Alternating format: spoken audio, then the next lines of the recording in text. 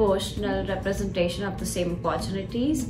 I think when the states had their first female vice president, I think that's when we are progressing. Yeah. Things like being able to celebrate the successes of women, the accomplishments of women, but also acknowledging that there is still a lot of work to be done when it comes to core issues around women in society, and then also, women in the workplace as well. It is really a way that I approach life, not just in terms of how we work together, but in terms of how we live together, how we play together, how we love together. It is now a regular part of my repertoire, and really is something that controls the way I think about basically just how I go about my day-to-day life now. An opportunity to take notice and celebrate all the amazing women in my life and girls in my life and the accomplishments that they've done. My wife, who is my rock and my biggest support.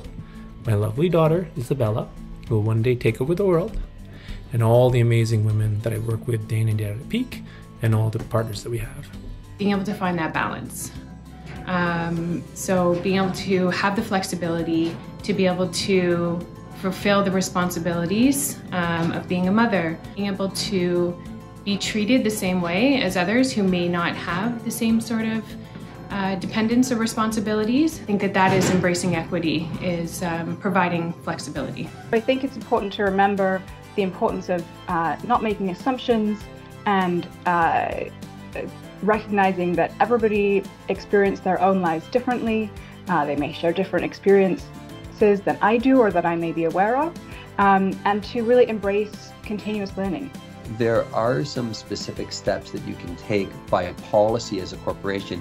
For example, ensuring that there's a certain number of females in the final round of the decision-making process for every position. So there are policy decisions that you can make that can help level the playing field to ensure a more equitable workplace. So it's not like a specific initiative, but I accidentally became a mentor for a lot of women in the volleyball community. But a lot of women there who have their own journey. They're athletes themselves. They have their own struggles. And for those that I have gotten to know, for some reason, they kind of came to me for lots of advice, whether it's career, personal, sports, fitness, finances, whatnot. I've just decided to take on a bit of an active role in that. So I'm part of the Jedi team at Peak Power, which is great. And there's just a big group of us who are really dedicated, and we are doing videos like this. We will be doing things in social media. I'm sure there's going to be a lot more. And one of the great things about our team is that we also don't think that this women's thing should be relegated to International Women's Day, and just Black history or these issues shouldn't be just relegated to February. So we'll be doing these things as all throughout the year.